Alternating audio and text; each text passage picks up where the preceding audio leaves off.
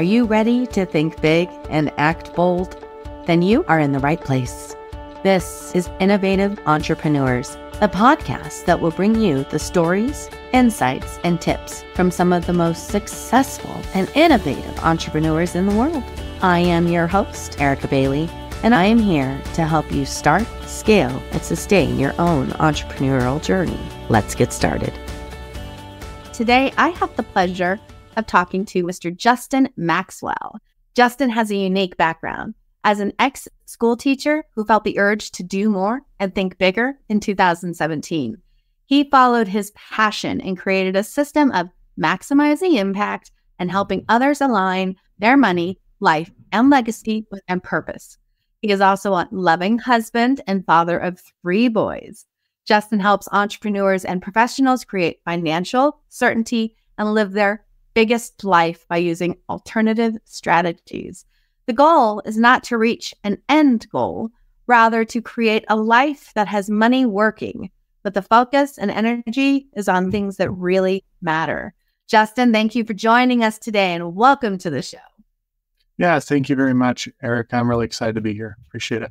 No problem. We are happy to have you on. So Justin, why don't you tell me a little bit about yourself and maybe about your business? So I'm from Salt Lake, lived in Salt Lake pretty much my entire life. I have a small, I guess it's a big-ish family when you compare it to most people. I have 3 children. I have a beautiful wife. We have 2 very large dogs. And I now help people use financial systems, use a different philosophy around the way they approach money so that they can maximize and experience the biggest, best life they possibly can.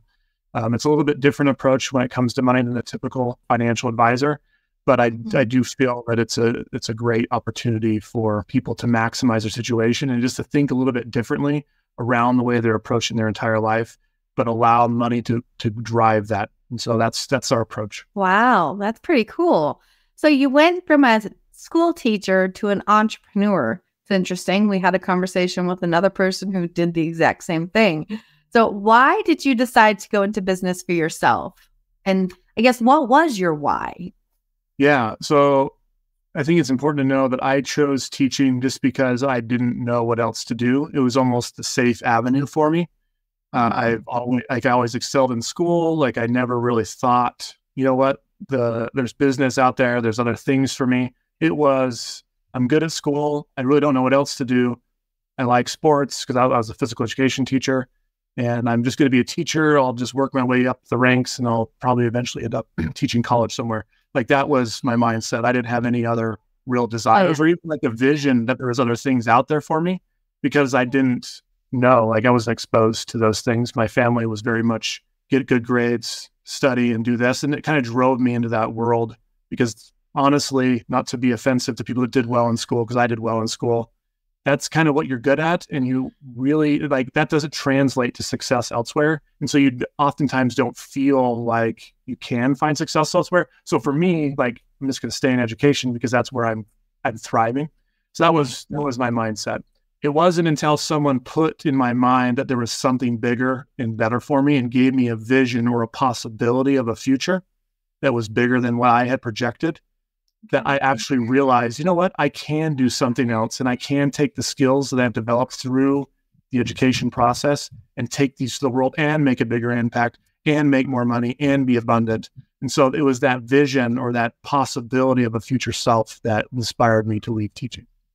Wow, that's pretty impressive. Yeah, it's once you create that why, once you capture that why and encapsulate that why, I don't even know if I said that word right, it really does drive, you know what I mean? It drives you to create your dreams, to live your life by design. And it's powerful. I mean, I really think that somewhere inside of us, we all know that we are destined for more.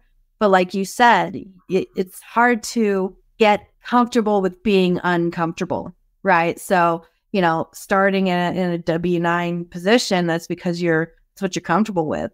So taking that leap and getting uncomfortable, look at where you are now. I mean, that's fantastic. Absolutely fantastic. No, I really resonate with what you just said there. It's just, to me, it's not that people don't want to take risks. It's just that they can't see themselves in the future with anything different. They don't realize the possibilities that are out there. And so once you can put yourself into the future self and see that it's possible, well, I think a lot more people, if they could see that vision, would take a lot more action. It's just they can't see themselves. They're seeing in the day-to-day drudgery of this is working, I'm satisfied, I'm living, I'm moving along. But until you look to the future and have a vision of what is possible, that's when I think action happens. And I think that's what excites people. Wow. Very good. So can you tell us about Big Life Financial and what inspired you really to do this kind of business? Yeah. So when I caught that vision, I didn't know what I wanted to do. Like when I heard someone speak and it just put the possibility in my life, and I just didn't know what I wanted to do. And so I tried all sorts of stuff. I was still teaching. I didn't like jump immediately and just run it off because I'd been in school I have a master's degree. Like I was almost about to pursue my PhD. I couldn't just like go back to that lifestyle for my family because they had endured 7 years of no income. So I stuck with teaching and I did it, but I was looking for things all like on the side, things that I could do. So I did everything from sales to real estate to most of it was in real estate. Real estate is like the big compass word, but I did all sorts of stuff within real estate. I did seller finance notes. I did fixing and flipping. I did like short-term rental things. Like I did all sorts of just random things, trying to just chase money. Okay. And it wasn't until I realized that I need to be aligning what I'm good at and finding something that I can actually produce and don't just chase the money, but create something that it actually led to me getting to where I am now. And so happenstance led me to my business partner who started Big Life Financial before we met. And then it just so happened that we gelled really well and we took off and ran from there. So that's how we started. He had already started Big Life Financial, but it was in alignment with what I was looking for that bigger life, because that's what I wanted to bring to people is the bigger vision that they can reach some future spot that is far bigger and far more impressive than they could ever imagine. And that's what Big Life Financial is about. And so my business partner started it and I joined the team in 2019. Wow. That's awesome. Congratulations. How fantastic is it that you found that piece that filled that hole, right? You didn't know what you were doing. And then all of a sudden that changed, right? And it's like you were chasing the money, but once you stop chasing the money and find a problem that you can solve, the money starts chasing you, right? Yeah.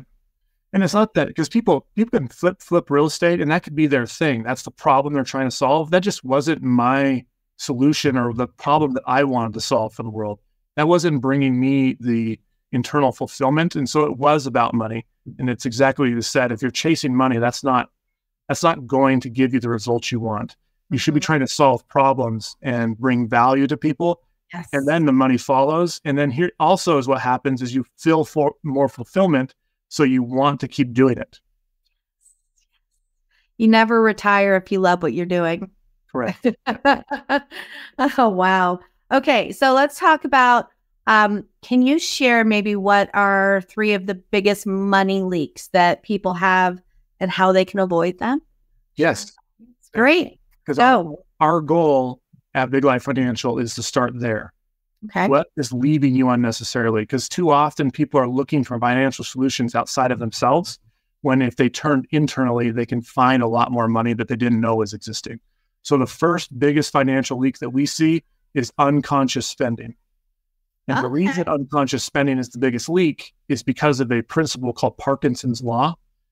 And if you're not familiar with that, it's not a financial principle. It's just, if there's space, you're going to fill the space with something. So for example, if you give yourself 3 hours to complete a project, you're going to take the full 3 hours to complete the project because you have the space to fill it.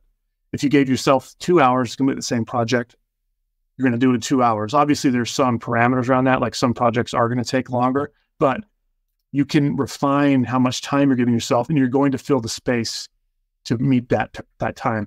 And so what happens is people will increase their income over time. Like if I asked like 95% of people 10 years ago, how much were you making? I can almost guarantee that almost every single person would say I'm making more money today than I was 10 years ago, but they are likely in the exact same spot as they were 10 years ago financially. And it's because they increased their income, but their expenses rose right with it. So they're on the same exact treadmill and nothing has changed. And so that's unconsciously occurring in their spending habits. And so unconscious spending is the first money leak that you have to solve, at least in our opinion, because it doesn't matter how much money we can save you or how much money you increase your income by. If you're not controlling for unconscious spending, you're likely going to be in a similar spot with more income. And so the way that we control that is we add automations and systems in the way that money flows. So you create a reservoir like money, or like just like with water, you have reservoirs that the river runs through that captures excess, so that when there are droughts or just times of need, you have the reservoir of large amounts of water to go get and need as needed. So we can do that by creating automations through our finances. So money leak number one is unconscious spending, and it can be stopped through automation. Okay. I mean, wow. That is pretty impressive. Money leak number two, specifically for higher income earning individuals and even lower income, but typically as business owners are getting going, it takes some time before they start paying taxes. But when the taxes start coming, they start coming heavy and often because you've reached a point where you don't have expenses to write things off anymore. And it's just where it feels like every dollar you make, you're paying 30 to 40 to, depending on some states, 50-ish% of your income. And it feels like you're in the exact same spot you were when you were making 200,000, because so much more of it is going to the government. Yeah. And so the way that you can approach taxes is you just have to think that if I am proactive, if I start approaching my tax planning in July, August, September, when I come around next year, I'm going to have way more money than I would have. If you approach tax planning as a last minute thing or a December thing, you're going to pay more taxes than you need to. And it can be tens of thousands, and in some individuals' cases, hundreds of thousands of dollars in unnecessary payments to the government that should have been yours had you been proactive. But because you weren't, you have to pay your taxes because you didn't put the things in place that allowed you and enabled you to keep it. Okay. I'm writing these ones down. Wow. The third money leak that we see is not being strategic around debt repayment, specifically for business owners that have either large, like when you practice loans, or large like SBA loans or just business loans, and then student loans. So some of our clients have both of those. So they come in the medical industry, they have practice debt, and they have student loans on top of it. And so they just approach it the way they would any other loan, which is fine because that's how we're taught. But with those two loans specifically, you can strategically play it so that you can keep more of the interest that you were supposed to pay. So you can save money over the life of the loan. And oftentimes it's hundreds of thousands of dollars that would have gone to the loan, but you get to keep instead. And so those are the three big money leaks, but that's lots of money that you're able to capture. But if you haven't solved the unconscious spending piece, it's likely that you're going to save those dollars and transition them to another expense instead of save those dollars and transition them towards wealth. Wow. I am underlining that. I guarantee you I do unconscious spending. I actually went through my apps and stuff on my phone the other day and realized I have all sorts of stuff on there that I'm paying for that I don't even use. So I probably saved $200 in apps that I never really use anyway. So that unconscious spending, and then you forget, right? You forget about those reoccurring expenses that just continue to happen that you may or may not need. So I absolutely love that. Love it. Thank you for sharing that with us. I think people get like really judgmental about people that win the lottery. Like, why can't they keep the money? Like, what's going on? But it's because there's so much of it, and they're just expanding their lifestyle because they think they can expand it to this huge mean, but they're expanding it all the way to the amount of money that they have. And it just is occurring without them really thinking about it. And then all of a sudden they don't have the lifestyle. They've created this massive lifestyle unconsciously that they can't sustain. And so that's what's happening in the same exact principle. It's just you don't have millions of dollars that you're working with. It's just you got a raise and you just expand your lifestyle to meet that raise. So if you can control it, the conscious decision that we want internally is to build wealth and leave a lasting impact and to create a life that we love. But if we're not thinking about it, it's just going to happen naturally. Wow. Okay. So we were talking about taxes. So like, what are some tax strategies that business owners can do or can use to save more money and grow their wealth? I mean, you already talked about, being proactive about your tax prep and making sure that, you are prepared so that, obviously you can pay less than what you might pay if you weren't prepared. But are there any other tax strategies that business owners can use? Yes. We put them into three categories and almost like frameworks. So there's going to be a chunk of strategies within framework 1 and 2 and 3. So framework 1 is what we call the foundation. So the foundation is things like making sure that you're maximizing and keeping track of your miles that you're driving, making sure that you're writing off your technology, making sure you're taking things like the home office deduction, making sure that if you have children and you're strategically finding ways to pay them through the business, so you could make that a deduction, you're turning a deduction into a very tax efficient means of getting money to your children and paying for things your children are doing, making sure you're using things like the Augusta rule, where you're renting out and taking advantage of, you can rent out your home for 14 days a year and not have to pay income tax on it. And so you can have your business, you can rent it out to your business and do all sorts of cool things there. We call those things the foundation. And the foundation things in our mind are what accountants should be really good at. Now, not all of the accountants are great at all of those things I just mentioned, but a great accountant is really good at all of those things. Like they can cover those. That's like just a part of their overall process. Okay. Wow. Is what happens after that is that only takes you so far. And most accountants stop there.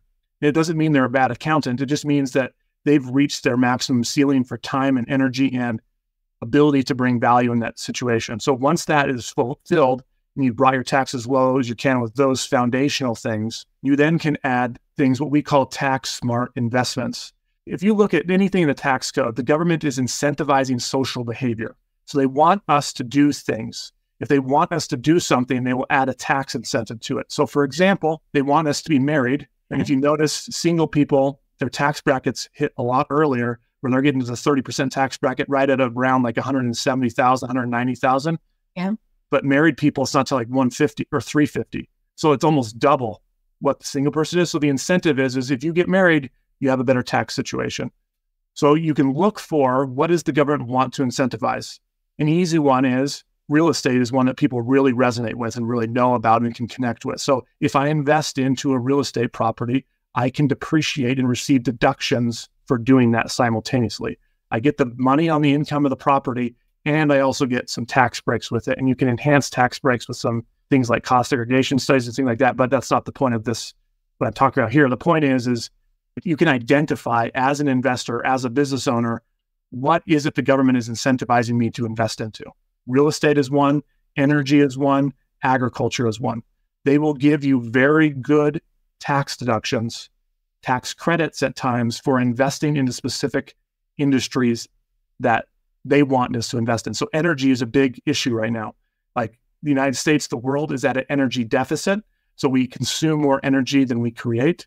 And so there has to be more solutions. And then there's a big push for green energy. So there's not only green energy, because like even you can get tax deductions like in oil as well, but like they're wanting you, like the reason they give you a tax deduction for oil is they want the oil companies to create cleaner ways to pull the oil out of the ground and to make it cleaner. So you have to put money into companies in order to have that solution. So if you invest in those companies, the government will give you a tax break. So now the only thing to realize here is too often people, again, look to other assets before they look to themselves. So you need to realize that every investment is only as good as the person investing in it. So if you don't understand something, right, and you don't invest in it. So if you don't understand real estate, don't just go invest in real estate because you're getting a tax break. You invest, you become a good investor, and then you do that, and the tax break's an added benefit to it. But you can't. People, you got to rewind that, because what he just said, you need to listen to it again, because that absolutely resonates. Absolutely resonates. Sorry, please keep going. Yeah. The investor is what makes an investment, not the investment. Too often people are chasing money. Again, it goes back to our original conversation. They're chasing, oh, that's a great return, I'm just going to go over here. But they have no idea how that investment works. They don't know the risk. They don't know what's going to happen if XYZ occurs. And they're just chasing the rate of return. Or in our case, we're talking about, they're chasing a tax break. Never chase tax breaks, never chase rates of return. Once you become a good investor, then the added benefit is you get the tax break or you get the rate of return because you understand what's happening. Okay. The last bucket that we look to do is, can we create a tax arbitrage? So can we create something where we put $1 into it and it's going to spit out a $1.50 or a $2 or $2.10 tax break? So I'm going to save more money than I put into it. So we can do this through donations. We can do this through some insurance strategies where we can start to create tax arbitrages where I'm putting dollars in where I have to spend money, but on the backside, I'm going to save $1.50. So I'm plus $1.50, even though I gave $1. So I'm 50 cents ahead. So my cash flow is better. I get to keep that dollar instead of it going to the government. So that's the last area where we can look to it. Now, there's a lot to that area. The specifics should be handled in a one-to-one conversation, but know that those things exist, because once you know they exist, you can find them and you can seek them out. Until you know they exist, people don't even realize you could put $1 into something and save $2 in taxes. Once you know it exists, you can go get it and find it and make it happen for yourself. Okay. And so if somebody wanted to come and talk to you, where can they find you? Yeah. The easiest way is to go to biglifefinancial.com. I also have a YouTube channel, Justin B. Maxwell. You can search it there. I have content there. And then I'm on LinkedIn as well. Those are the 3 ways that you can find me and communicate with me or my team, and we can help you access those tax strategies and be a part of your tax planning journey. But again, we can save you all this money, but if you haven't solved the unconscious spending piece, it's unlikely that you're going to actually have this transfer to anything that will become substantial. Our goal is to help you take the $50,000 of tax savings and shift it towards wealth building, either back into the business or into other things that produce more wealth for you, so we can accelerate your wealth growing process. But if you haven't solved unconscious spending, it's going to disappear into another expense. Okay, now I have some interesting questions for you. So how do you measure human life value, and what role does it play in creating and protecting wealth? I think this answer is going to be different for us than it would be the normal person. Human life value in our mind is not just your maximum financial potential. Human life value is a combination of your maximum financial potential. It's the combination of your maximum experience potential. It's the combination of your maximum relationship potential. It's the combination of your maximum health potential. And it's the combination of your maximum faith potential. The integration of all 3 makes up your human life value. Is what happens with a lot of people is, at least people in the entrepreneurial world that I see, is they focus so much on maximizing their financial potential that they destroy their experiences, they destroy their relationships, they destroy their health, and they destroy their faith. But they're really high in finance, but they haven't actually lived a maximum human life value. The reality is the financial piece is absolutely the least important of that. But you need the financial piece to maximize the experiences and the relationships and the health. Because if you ignore the financial piece, those things can't be maximized. They all have a ceiling, because you have to spend money to experience things at a deeper level. You have to spend money to go on dates oftentimes. You have to spend money to go on vacations with your spouse, which deepen the relationship. So if you haven't solved the financial piece and you're ignoring it, you can't maximize those. So we have to do all of them together, even though the finances is the least important. So we want to create a system that gets finances maximized to a point that we don't have to focus entirely on that, and we can focus on all the other areas so that we can live the richest and best life that we possibly can. Oh my gosh, I think you just created a TikTok for me. Okay, so what is the difference between a product and a strategy, and how does it affect your financial certainty? Yeah, a product is a thing like a mutual fund or a life insurance or a 401k or a 15-year mortgage or a 30-year mortgage. And the problem, that's not a problem, but one of the issues that people have financially is that each of those things I just mentioned, plus a variety of more, all have individual salespeople that are selling just that product. And it's not saying those people are bad. It's just that if you put a product without a strategy, you're probably going to be disappointed in it. You're not going to find fulfillment with it. So if you start with the strategy, meaning what is the overall goal that I want to accomplish? Is it speed? Is it keeping money? Is it creating a legacy? Is it doing XYZ? Then I can plug the products into the strategy. And oftentimes there's going to be multiple answers for what product to plug in, but you're going to plug the product in that fits best with that individual's needs and desires and what they're looking for and what makes it most efficient. So we approach things from a strategy perspective versus a product perspective. We sell products, but we want to plug in the strategy first and then apply the product to the strategy that's going to maximize that strategy forward.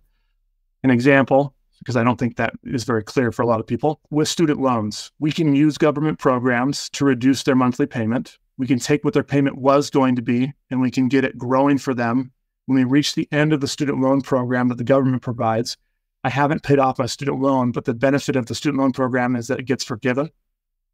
When they forgive my loan, I have to pay taxes on it.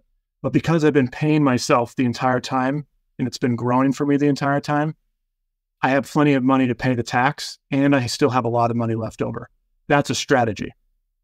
So we're trying to find strategies, and then we're going to put a product in there that's going to give us what we're looking for, that's going to accomplish the task that we need it to accomplish. Wow. I mean, I had no idea that any of this was available.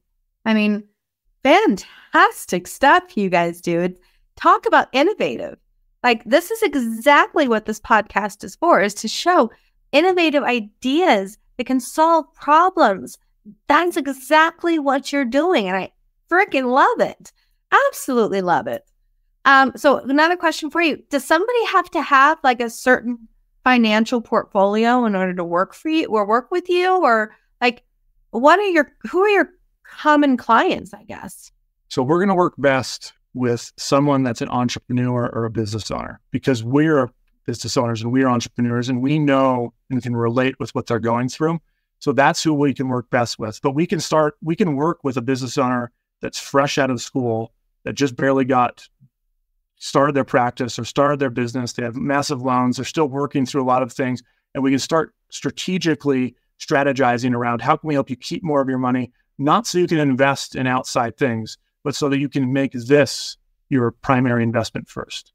Again, people chase outside things first without focusing on what's going to make them more money over the long haul. Your business, you yourself will make more money through your business than any investment you'll ever invest in.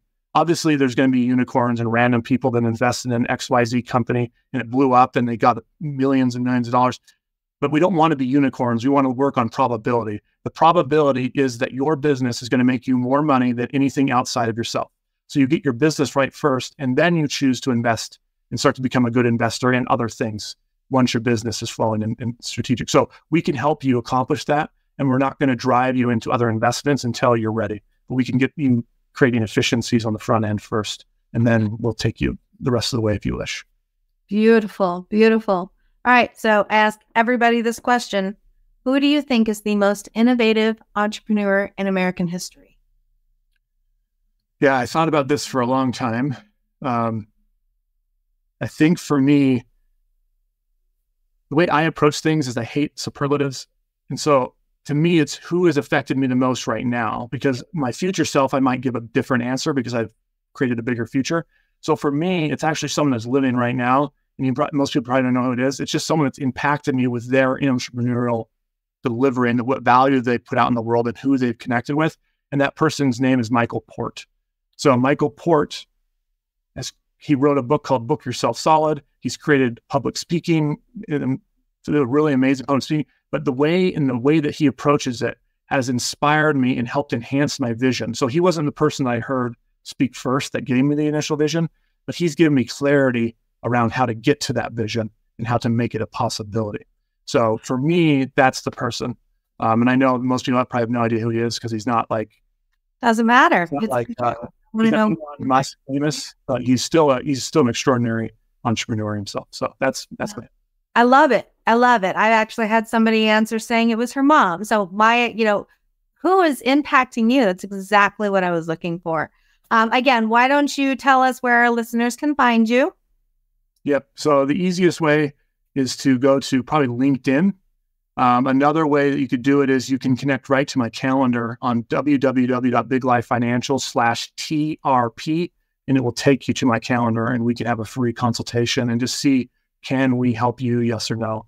And then if I can't, I do want to bring value to you. I do know lots of people that I probably can connect you to that wouldn't be us. Justin, I have really enjoyed this conversation, and I'm thankful that you came and shared this with us because I didn't know it existed. So I'm really glad that this information's been gotten out there.